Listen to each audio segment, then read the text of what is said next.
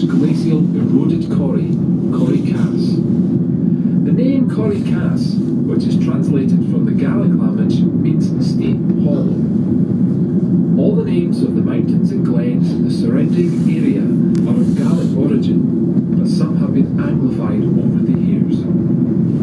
Within Corrie Cass there is a small network of footpath trails for you to enjoy, which will start at the car park.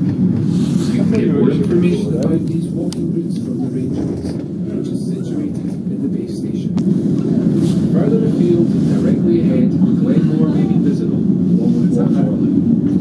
Both of these areas offer many attractive walks and cycle paths, which are generally protected from the worst of the weather by the forest.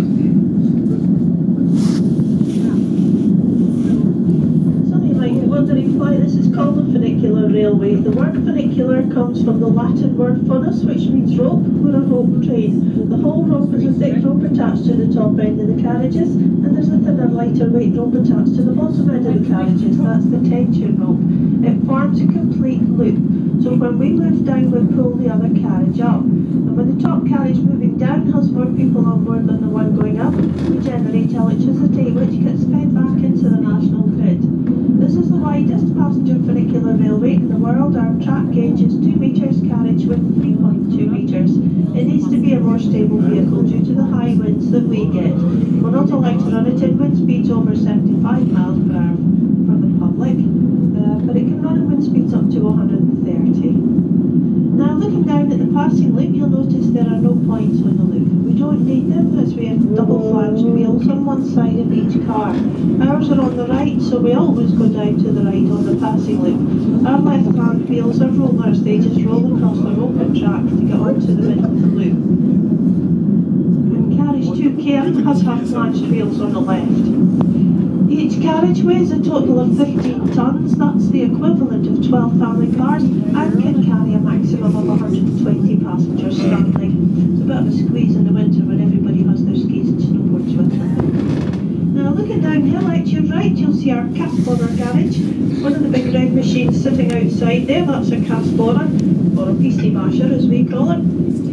They're used for moving the snow around and smoothing it down on the pistes, and for building the jumps for the skiers and snowboarders. The fencing you see on the mountain is snow fencing. Scottish ski resorts, there are 5 of us, are very windswept and barren, and we rely on these fences to help build the snow upon the ski runs. The snow gets blown into the fencing and drifts build up along the lee side. Then the PC bashers come along with the snow out from the side of the fences, spread it out, walk it down on the ski runs. The metal towers and pylons you see on the mountain are T-bars and pullmans. Those are surface toes that the skiers and the snowboarders use to be hauled up on their own equipment. The funicular track has 93 support columns made of an Irish aggregate. That was used because it matches the colour of CairnGorm granite, and the highest column is 4 metres. There's a regular sight in the winter to see a team of us out with shovels digging out the track to try and get the funicular up and running for the day. The drive for the funicular is via 2 500 kilowatt motors. They're located at the top station, and they both get used when we're open for snow sports. We can then run at our top speed of 10 metres a second, and the journey of just under 2 kilometres is done in 4 minutes then. Now this time of the year we only use one motor that slows the carriages to 5 metres a second, giving you an 8-minute journey.